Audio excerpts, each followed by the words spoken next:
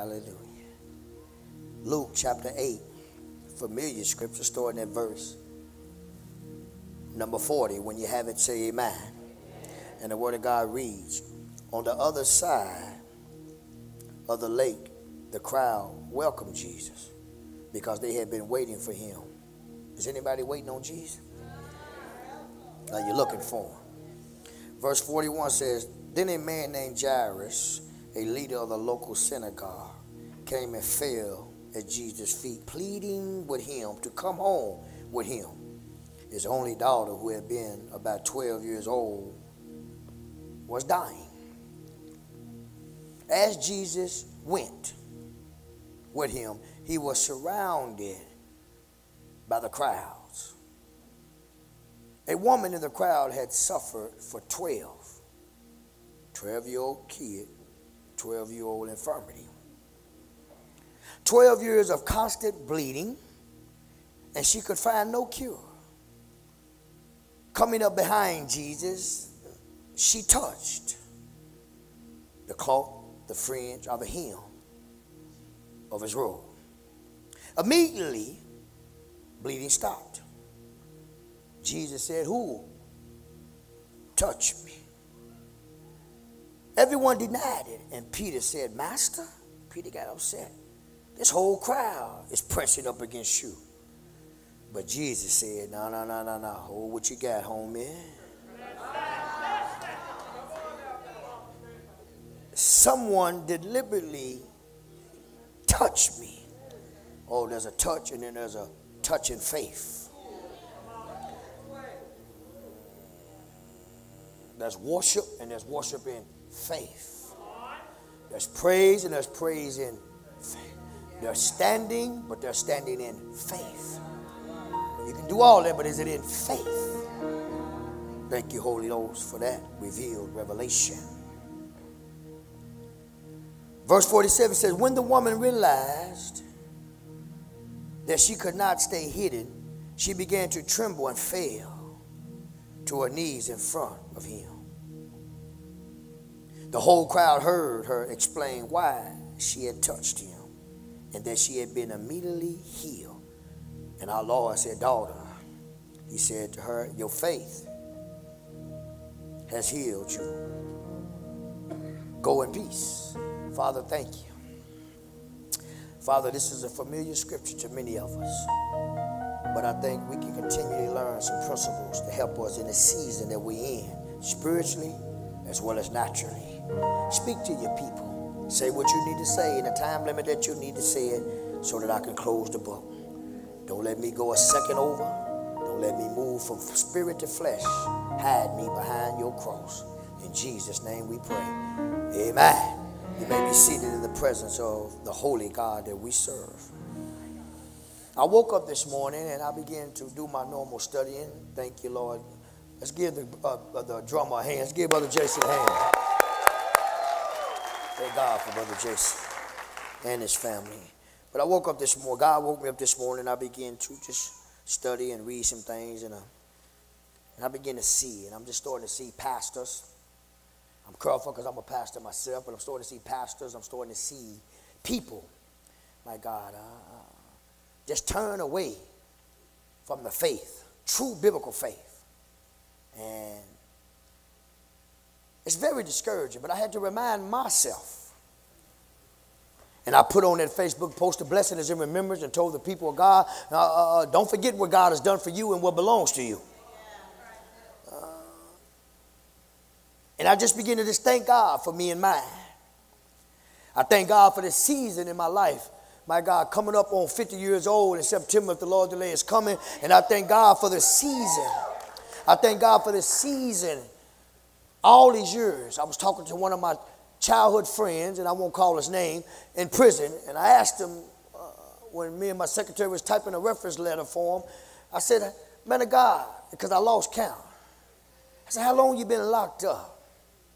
He said, Pastor Drew, I've been locked up 30 years. If I called his name, many of you know him, but I'm going to be careful because he ain't supposed to be talking to me no way, so.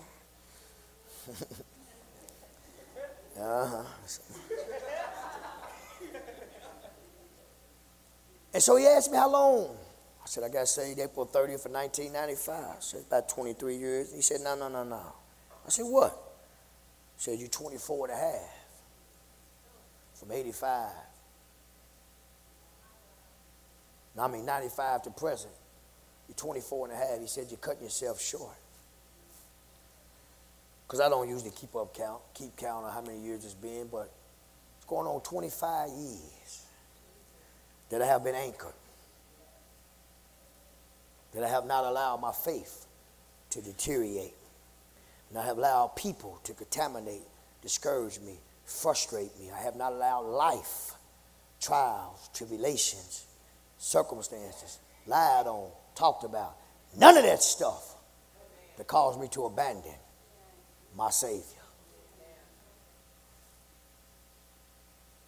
People,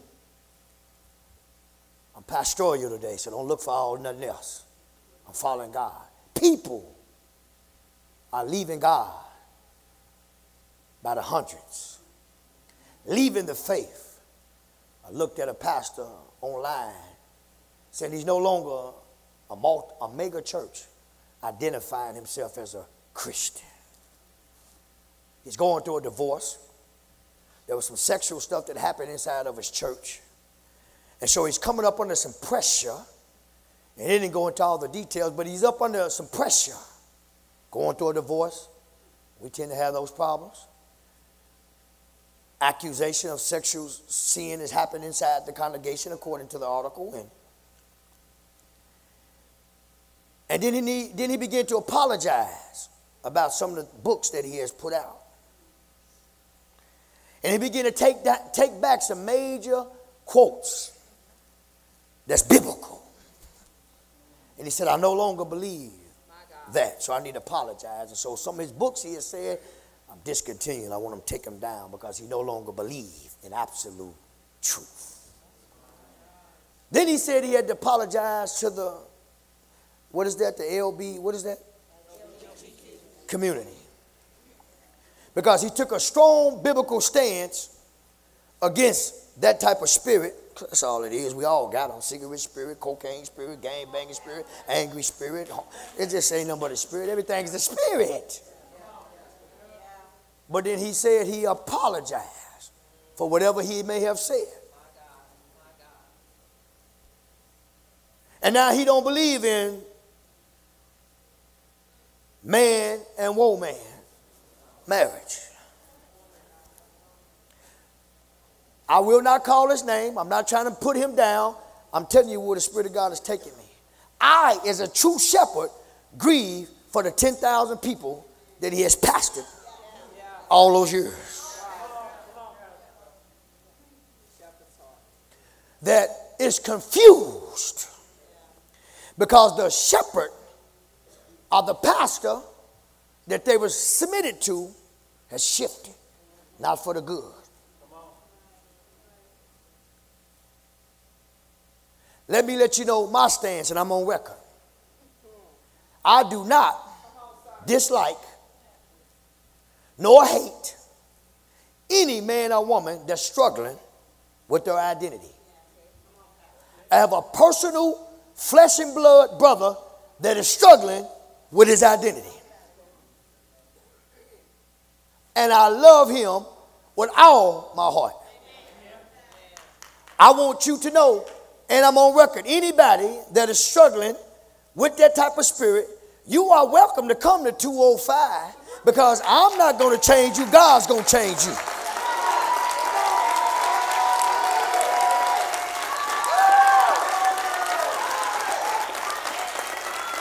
I just understand that I cannot. Me and my wife have caught a lot of things early on, but we understand, and she always remind me, I can't change nobody. I can't make you do nothing. But I know one thing. If you go through those classes right there, I guarantee you, by the time you get to 9 months later, you're going to have a little talk with Jesus. And you're going to begin to think about something different. So I ain't got nothing to do, my God, but present the vision and let the word of God change you. And so you are welcome. Because I know many of you know I take a hard stance about order, structure, holiness, sanctification. And I still do. And I will not back up. But I will not close the door on people that need Jesus. This church will always be a vehicle. And these doors will be open to the people out here that's hurting and lost and suffering. There are many degrees of sin. We all got it. But me making that statement was the man of God shifted, and he shifted to me, according to this, the wrong way. So I want you to stay anchored. Because as I taught the church this past Wednesday, that everything that you and I is experiencing right now, is anybody experiencing some form of trial? Some form of pain? You need some form of healing? You need some form of financial release? You need some of your children to come back to the... Okay, so everybody can identify. My students, boy, I tell you. This ain't all of them. Next month is going to be the whole row, a whole thing of them. You understand? But we can all identify with needing something from God, right? So if we can all identify that we all are in the same place, just different situations, just different needs, but we all in the same place. We all struggle with the same things. One thing that we all struggle with is called S-I-N. But I needed y'all to understand this right here. Everything that I just decreed, I talked about, I mentioned, those are the attacks that the enemy will use, our things, our vehicles that the enemy will use to rob you of your faith. Every attack that the enemy tries to use is after your faith. Because whoever get the faith, like whoever get the mind, get the life. If you can start turning backwards on your faith, you are in trouble. When you start getting to the point where you're questioning God, Christianity, the existence of God, did Jesus go in the flesh? I say, he got you. Talk to God, ask questions, inquire. But when you do that, make sure you talk and ask questions to the right people. See, you have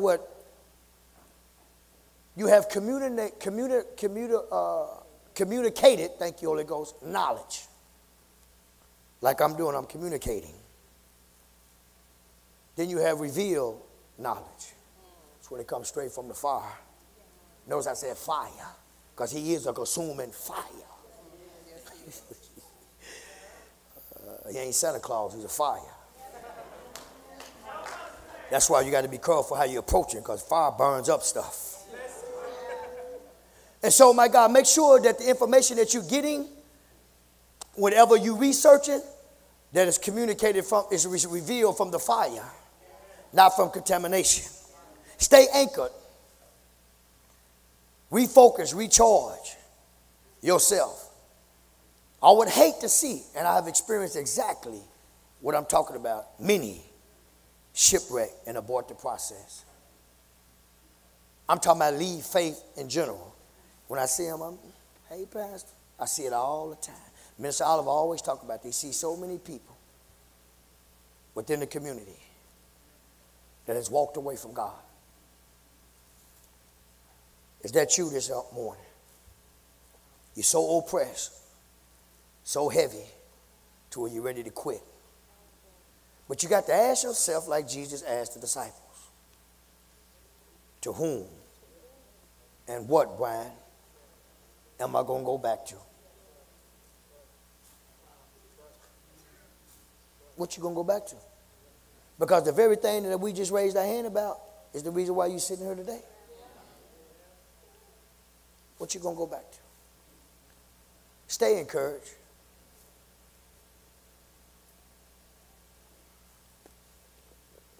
This right here is key to anchored faith. On your face in prayer is key to outlasting the storms. You will have, and I will have storms, but is your faith built to outlast the storms that's coming upon you? Is your faith built to outlast, Tasha, the storms? I just said that you've been through that's coming your way. Because this Bible decrees that even so, it's going to get worse. Even the elect will be fooled, will shipwreck, will turn away. Do you have faith that would outlast the storms that's coming? Don't shift on God because God did not shift on you. Let's give Jesus a hand.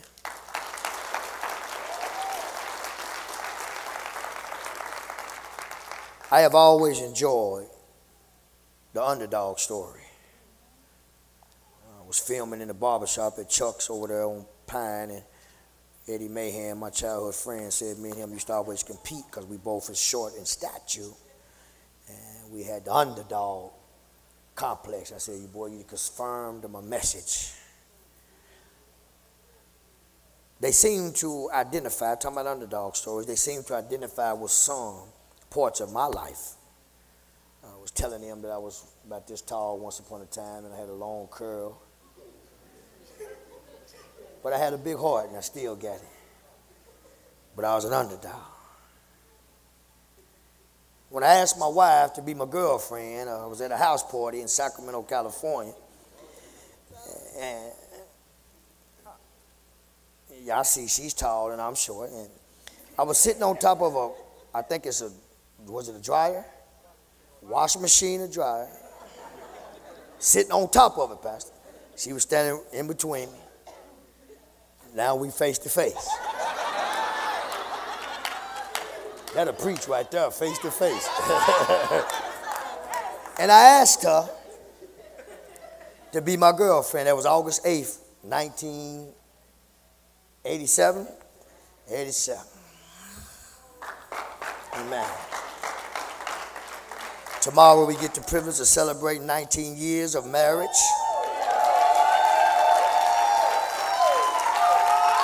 Amen.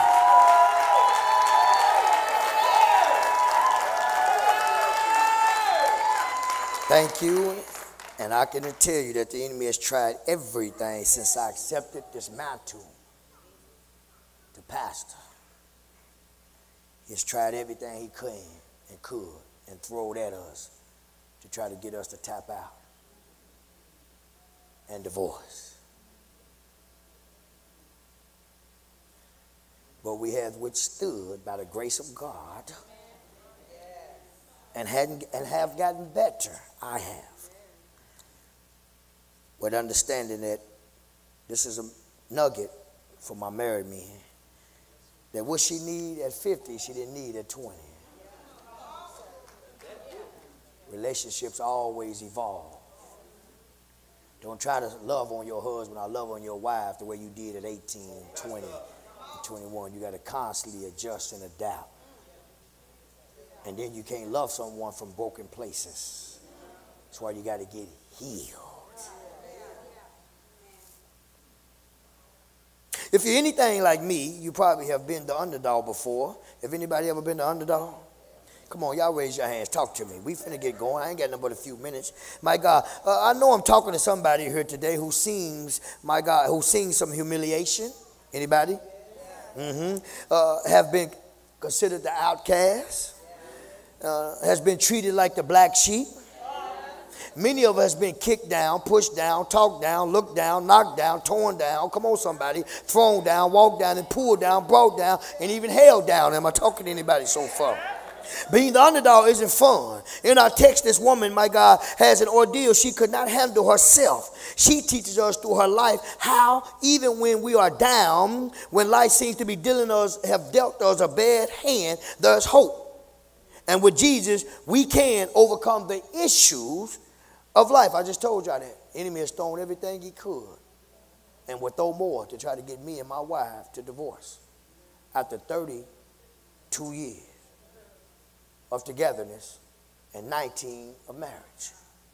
So I think that I'm qualified to tell some of y'all, as well as her, how to outlast the storms of marriage problems.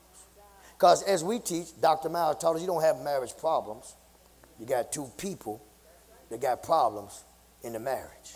Fix the people because the marriage is not broke. Somebody need to post that. And tag Dr. Miles Monroe, because that's who I got it from. So I want to talk about this woman that we all can identify with, but I want us to understand something. I'm just going to take my time and just talk about one point, and I'm going to get out of here because I got to come. I want to encourage many of you to come to Real Rogers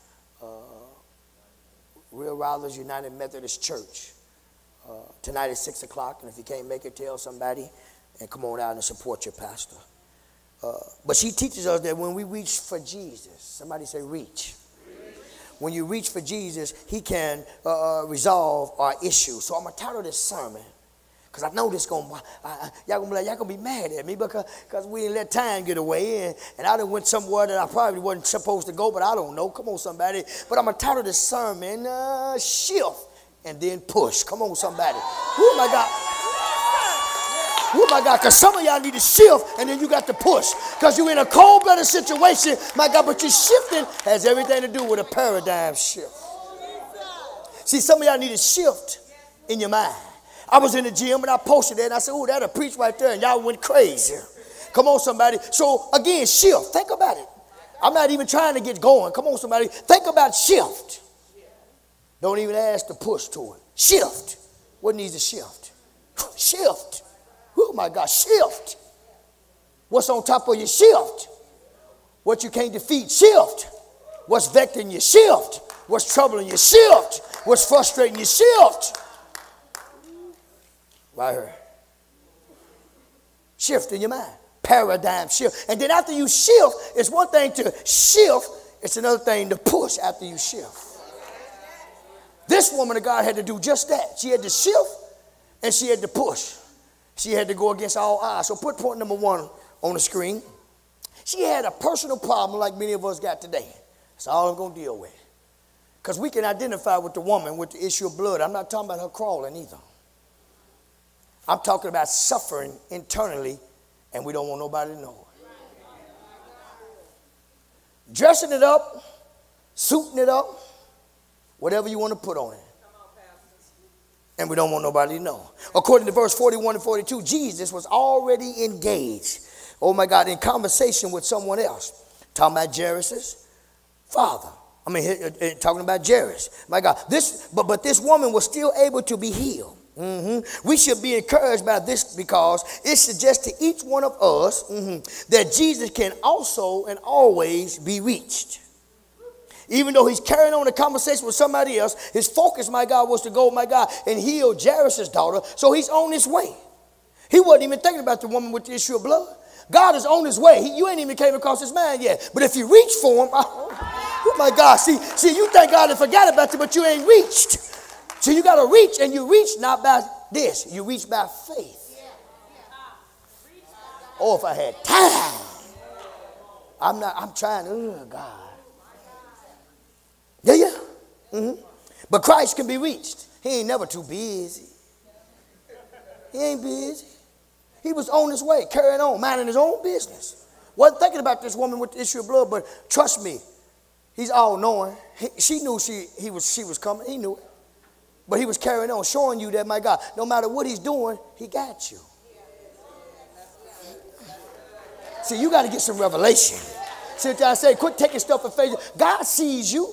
God know where you at. God know what you got going on. He knew this woman was coming. He knew what he was going to do when he said, when Miriam said, if you would have came, Lazarus, your friend, would be alive. And the Bible says that Jesus stayed an extra 2 days. Because he already knew, Minister Larry, that I got the power to heal. To raise back from death to life. So the very things that's troubling you ain't troubling God. Because he got all power. He know when it's time to say, peace be still. He know when it's time to say, healing manifest. He know when it's time to say, open the heavens and drop them a show enough blessing. Come on. He's in control. He's sovereign of all things at all times and everywhere. So he's carrying on his business. On his way to do a miracle, here comes somebody that had faith to receive a miracle. Do you got faith to receive what you're asking for? Oh, real faith is going to be tested faith. That's Minister Lanny. Some of y'all, my God, it's painful. I didn't walk through that season.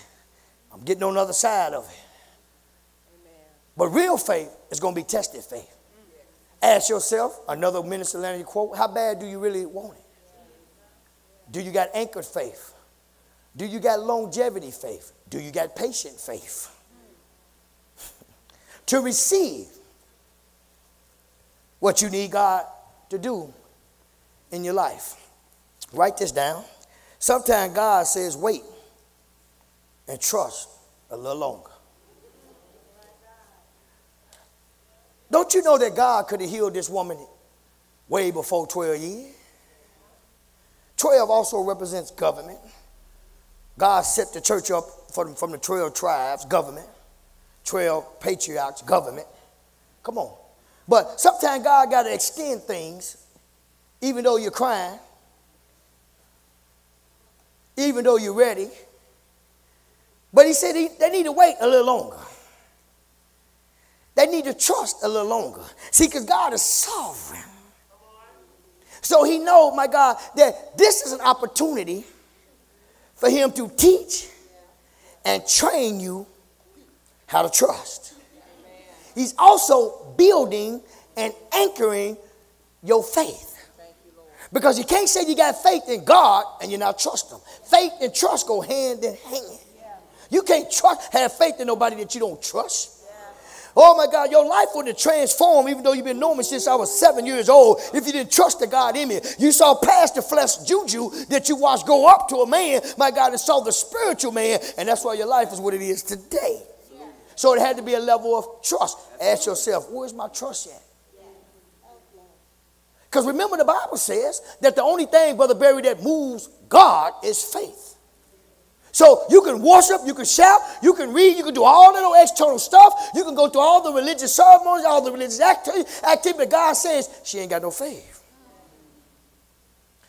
You come to 12 o'clock prayer. By the way, we got noon prayer at 12 o'clock. We'll have it tomorrow if the Lord delay is coming. We got Wednesday night Bible study at 6 o'clock prayer on Wednesdays, and also Bible study on Sunday for those that didn't know. Yes, Lord. But you can do all those things and come to all those things, but do you got faith? The woman got her healing because she had faith. God will extend some things, because I've taught y'all sometimes he got to put your life on display. Somebody need your story. When you take the office at this level, our marriage is on display. But many of those, my God, know that we have taken the licking and we still clicking, not ticking, clicking. I can't get nobody to see. I caught y'all slipping right there. And so sometimes, my God, God will put you on display because somebody needs your story. Yeah. Oh, I'm still with the sermon. Trust me. Somebody needs your story. Somebody look at your name and say, I need your story. Okay. And so, my God, for the right people, because the Bible says, Minister Hunters, my God, that God waited an extra 2 days before he went to the tomb to raise Lazarus. Why did he wait? He could have just sent his word. Because he had to wait till the right people get there. People had to fly in from Delta, had to book flights and get hotel arrangement. Come on, man. They had to get to make sure they got the chariot and the right horses, and they need to make sure they got 3 enough chariots. Come on, somebody, we going.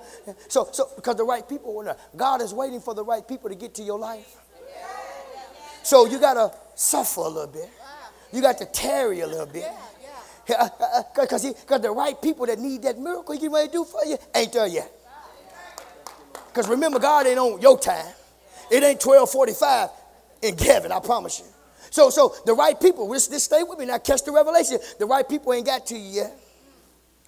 The right people ain't seen you yet. See, because everybody need a witness.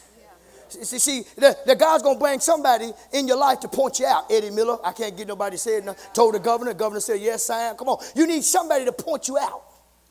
And God is waiting to get the right people in your life that has the power, my God, to point you out. Jesus needed John the Baptist to baptize him before he could even start his natural ministry. Y'all missed that. Jesus had to have Tracy, John the Baptist, baptize him before he can even start his public ministry. John tried to deter Jesus said, this must happen. I can't move forward until this happens. See, there's certain things you have to go through. And there's certain people you have to connect with before God can move you to another season. I taught the foundation class, you got to transition out of one and transition into another one. It ain't going to always be summer. It ain't going to always be fall. It ain't going to always be winter. Come on, somebody. And so you need somebody to point you out. But here I go. God is extending some of our situations because he's trying to build our trust. What makes, my God, this woman's healing unique is that Jesus was able, boy, God is so good, to heal this woman without ever touching her.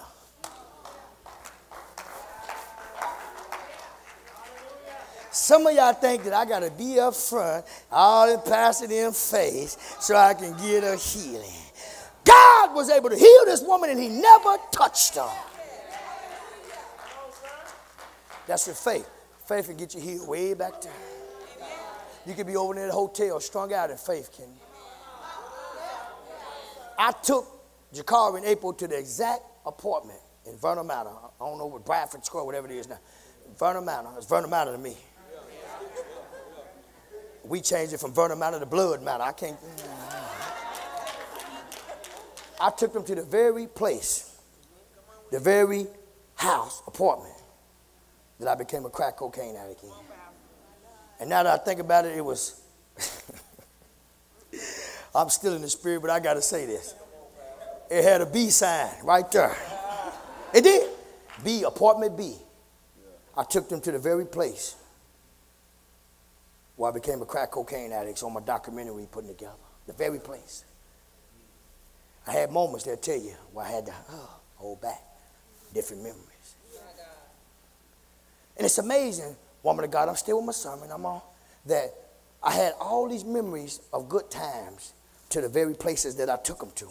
Oh, no, I remember when I was a kid and stuff and all that type of stuff, and the apartments and different neighborhoods, the Cheyenne Park, now John Starks Park and all that. It's amazing how my life, when I was younger, had good memories. But when I chose to become a hoodlum, because that's what it was, a hoodlum, ain't nothing cool about that. When I chose to become a hoodlum, the very places that I had beautiful memories, I ended up having painful memories. Same place, different time. Beautiful memories, younger. When I got older, bad memories. In the same place that I had beautiful memories. Who is God talking to in this church? So, y'all can tell I'm trying to restrain, right? But I'm flowing and I'm speaking. So watch this. God never ever touched her. Some of the things that you wanting and waiting for, God saying, you could have been and had it. Watch this. Title is shift and push. That right there was already yours. That been yours. You've been praying about something 3 years and you could have had it 3 years ago. The reason why you don't got it and the reason why it ain't manifested, because you didn't receive it in faith.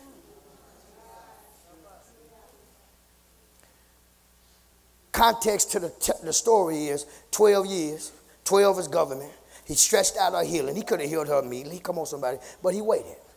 He could have healed lives with a minute. He didn't have to go to the tomb. He could have just sent his word. And Elijah would have came forth, my God. But God is strategic. He's a master chess player, my God. And he's waiting for the right people to get in your life. And he also waiting for you to clip the wrong people out of your life. Because there's certain, boy, look at it, y'all like it. There's certain things that God will not do. Because he knows if he give it to you with this circle, it's going to rob you of it. That's why you cannot be afraid to obey God when he say shift. You and I and you don't understand it. When God dropped it in my spirit to shift from 34, many people left the church because they didn't think I knew what God, I didn't think I was doing what God wanted me to do. Last time I checked, look around. Yes, sir. Yes, sir. Ain't no bills behind. Everything is paid, giving God the glory. But God, and certain things God cannot do. Y'all need to catch this because you got the wrong people in your life.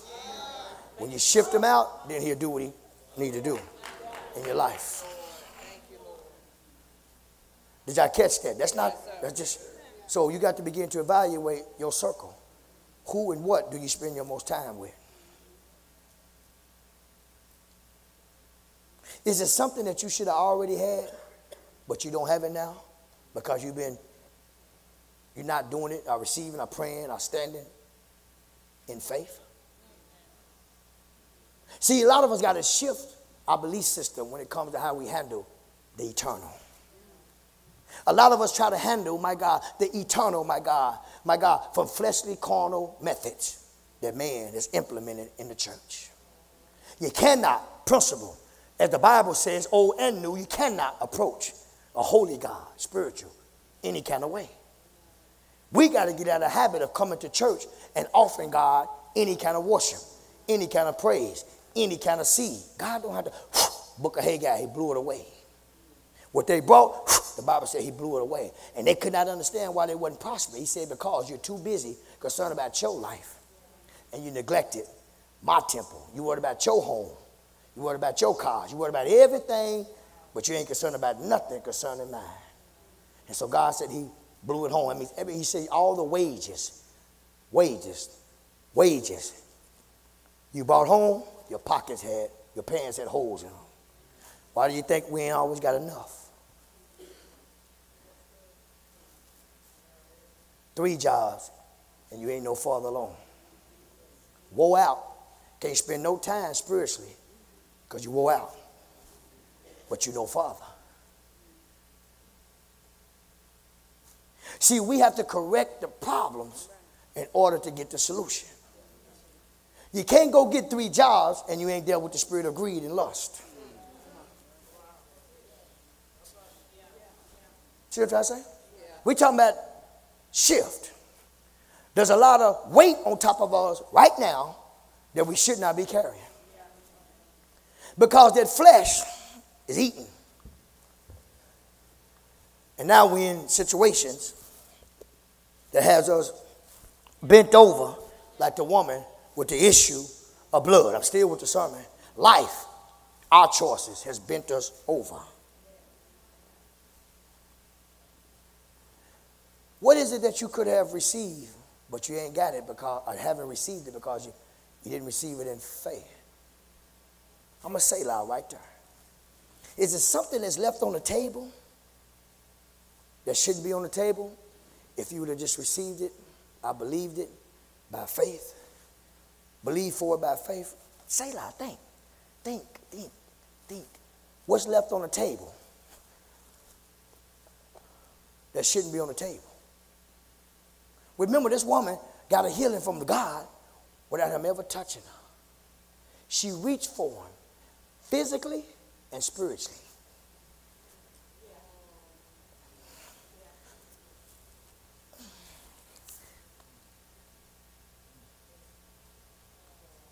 Her position in the naturally was this. Reaching. Spiritually, faith. She was pointed horizontal towards the bottom of his cloth. In the natural, she was at the bottom. In the spiritual, she was vertical.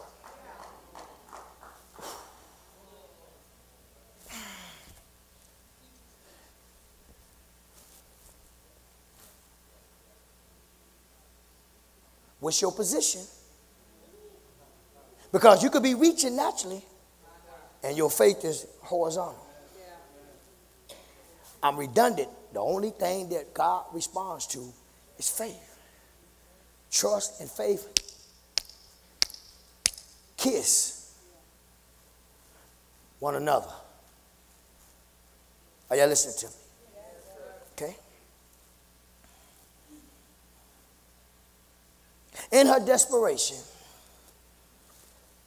thank you, Holy Ghost. God is so strategic. In her desperation, she displays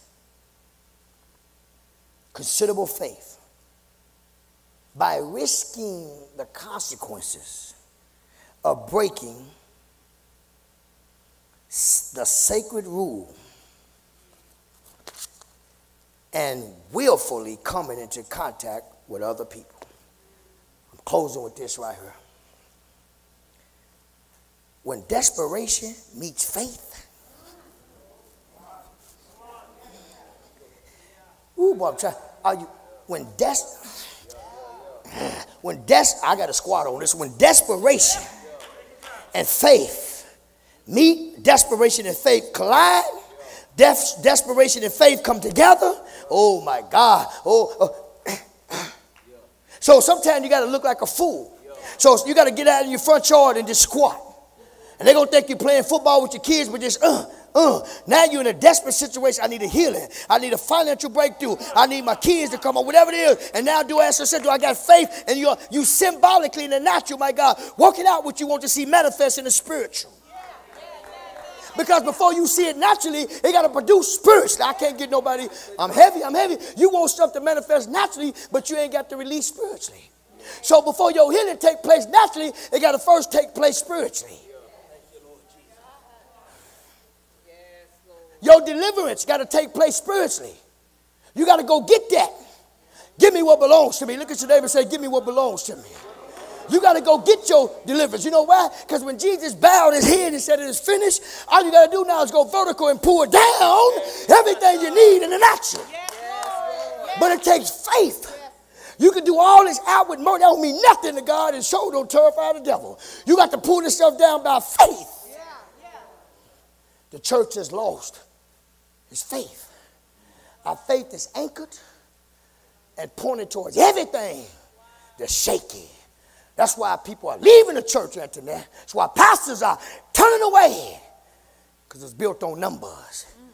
Intoxicated off of the growth, intoxicated off of all the finance, all the stuff. The church is sick all around the nation.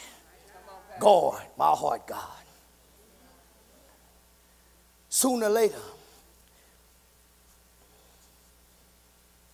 do you got enough desperation mixed with faith to see it turn?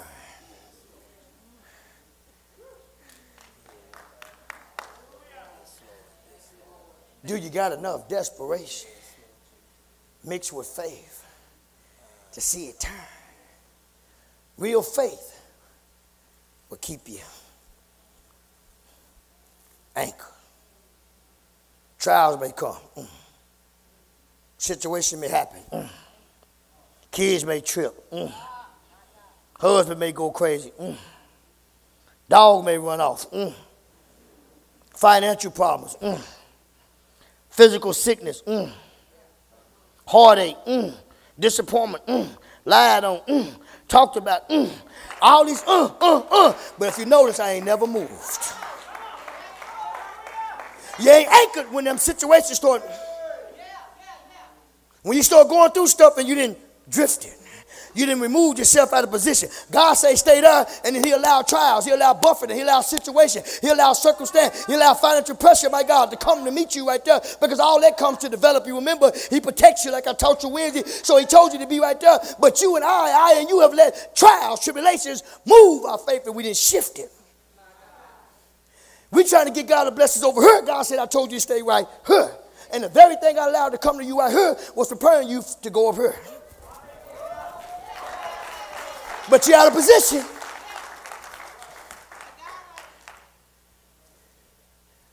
When you and I start compromising and thinking it's okay to live, do anything as professing Christians, we're in trouble. When you look at the church, that's you and I. Everywhere, we're in trouble.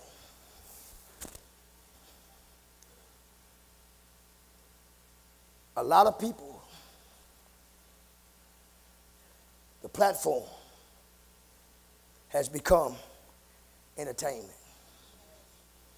The great David Jeremiah said pastors are so fearful of any controversy, they just let anything go on in the church.